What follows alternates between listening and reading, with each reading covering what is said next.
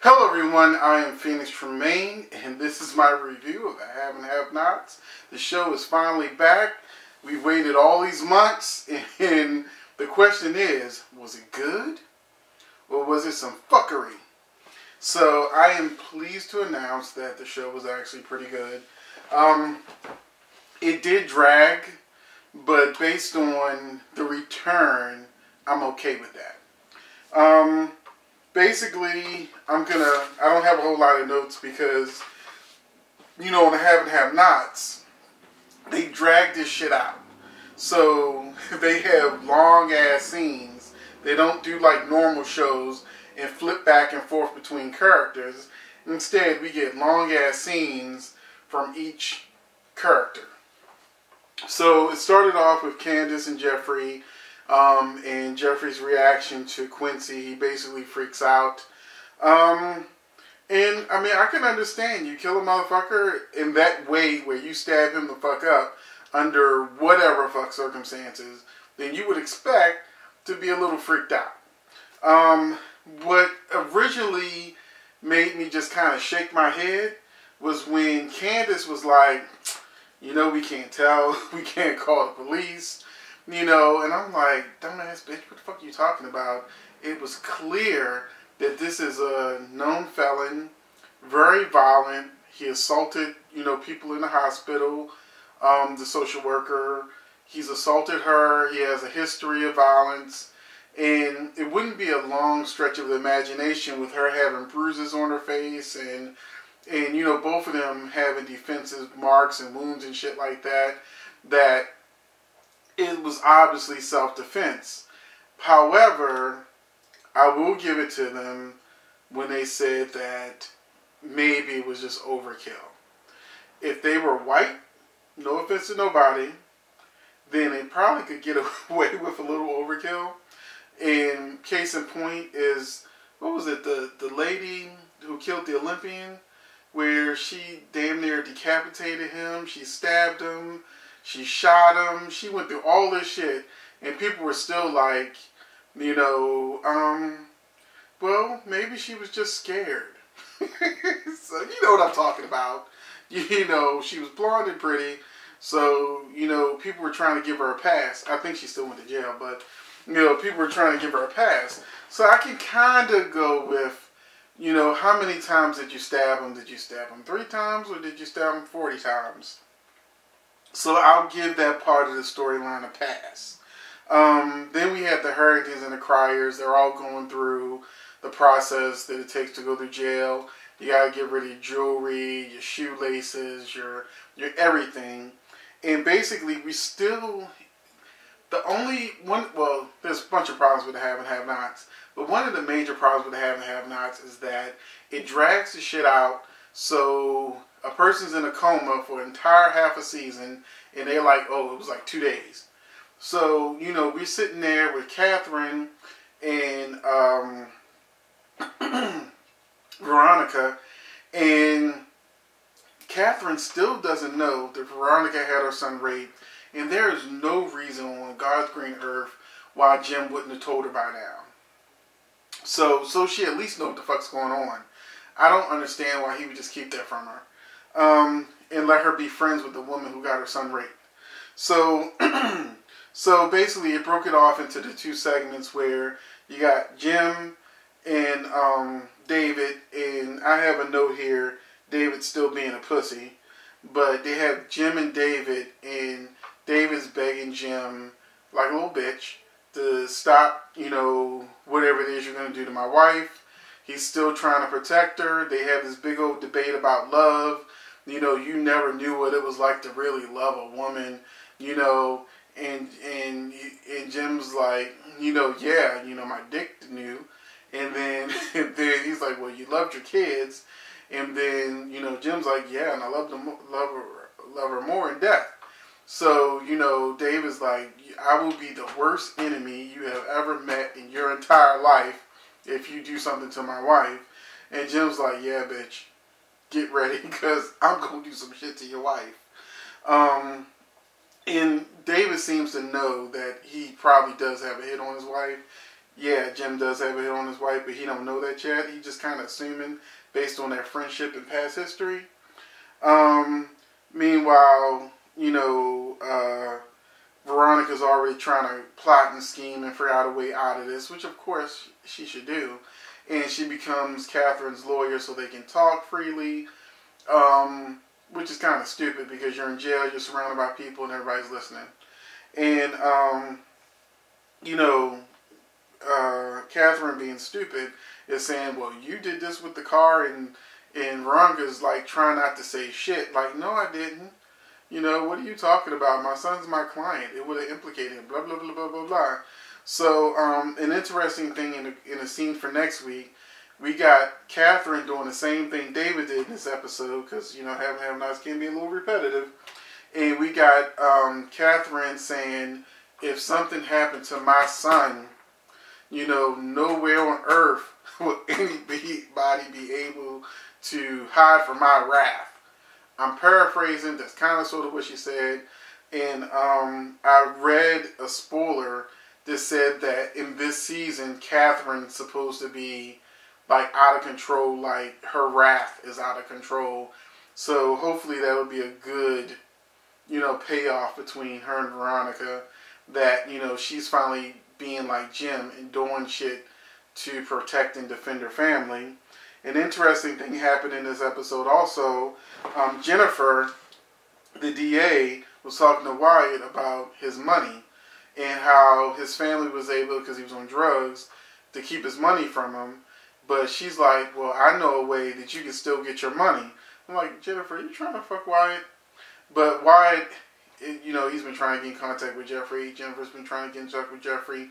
He's trying to seal a deal on this case. And Wyatt's like so fucking excited that, oh shit, I might actually be rich. And she said that she should be able to give him some emergency money. If not his whole inheritance, at least some emergency money. And then I have another scene here with Benny and Hannah. Now, Benny and Hannah, motherfuckers was getting on my nerves because Hannah is like Florida on the good times. I was through with good times when JJ found $10,000 in fucking Florida was talking about, we can't keep this money, this evil money. We can't keep this. God don't want us to have $10,000. Bitch, please. I'm from the fucking hood. We find $10,000. That money is spent. It's not even in fucking savings. That shit is spent. Okay? I know my mother, we be having steak, lobster. Now, let me say, that is the exact wrong way to deal with money. But I know that now that I'm older and I'm able to do things differently, so I can own a house and own a nice vehicle and have two businesses, because I'm not doing what my mother did when we were in the hood. When we got a piece of money, car accident, something, what you call it, your tax money. My mother was always like, oh, now we're going to go to Sam's Club or Costco and we're going to get all this bulk shit. So now we got toilet paper and paper towels for the rest of the year. And it's always steak and lobster and shrimp. And she always overdid it, overcompensated for us being poor. So instead of saving when we got a little piece of money, my mother would overcompensate by trying to get us things. But I would have to actually get into a relationship with someone who actually taught me about money and was like, that was some ghetto ass shit that your mother was doing, God rest her soul. But she didn't know any better. So when you're in the hood, you're just trying to survive and make it from one day to the next. And sometimes you don't think about a year from now or 5 years from now. Like now, I think about the future. I don't just think about living from moment to moment. But that's my life for a minute. Sorry, I went on a tangent. But it was because Hannah was being like, I can't be in that house. That's an evil house. And Benny's like, shit's paid off. Candace legitimately brought me, no matter where the money came from, a towing company. I got some friends. We getting together. We gonna make this money. I should be able to make enough. Tow drivers make a lot of fucking money. So I should be able to have enough money to be able to pay for the house, the mortgage, and I think Candace paid the house off too. And Hannah's like in a hotel, in a motel, and she don't have any money, and she's with the kid. And he's like, the social worker is looking for you. If you don't have a stable home, he's going back into foster care. So what are you going to do? What is your pride going to have you doing? So do you believe in Jesus so strongly that you would rather have this kid thrown into the foster care system because you feel like you're doing the right thing instead of doing the hood thing, which is saying God made you a fucking way. You need a house? Bam, bitch, there's a house. How you got the house? But fuck it, you got a house. You can protect this kid. The money might have been dirty, but now we cleaning this motherfucking shit up. You don't deal with the hand you want. You deal with the hand you got. So I'm saying this to say that Benny is not saying that he wants to continue criminal activities. He's saying this is some legitimate shit we can do now. Let's do this. Now, maybe if Benny said, well, let's take 10% of the money I make from the tow company and put that in tithes, then Hannah might have been like, well, maybe, okay. But based on the storyline, it looks like she's going to bring the kid to the house because it is the right thing to do. It may not be the best thing or the most ideal situation, but god damn it, what the fuck else you going to do? Go in a shelter and then have the kid taken away? Last was Jeff. Oh, Jeffrey, such a pussy. I'm sorry, but you got this dead body. You can't go to the police. What the fuck you gonna do?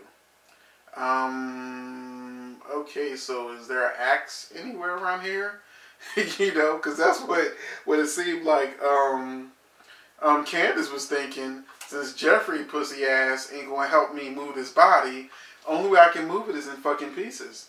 So she probably gonna cut the motherfucker up into pieces, throw them in the trash bags or something, or call the gangster guy she called for before that she cheated out of money by telling him she had less money than she actually did. So I forgot his name, Chaos or some shit. His name is War, whatever fuck his name is. But I saw a preview that he's supposed to be a bigger character in this season. So I don't know if he's going to be in a bigger character, if he's still going to be helping her, or is he going to find out she had more money and be pissed and be a bad guy? Who knows? But, this is just the first episode of the season. But I will have a note. Oh, and Jeffrey in the very beginning of the episode called the police, and she basically threw his phone and destroyed it, put it down like the garbage disposal, and because she's like, they can track the phone. So the police showed up at the door, and now they're looking crazy like, what are we going to do now? So, and they took showers and stuff like that. And I want to take a note, because we all know when Tyler Perry casts these shows, he's more focused on the men than the women, because the women look like, Candace is good looking, but other than her, most of Maggie's good looking, and most of the other women, it looks like no attention went into looks. You got a couple of good looking women, but usually in a soap, it's the opposite. There's not as much of a focus on the men. Every man on the have and have nots look like they've been to the gym their whole life.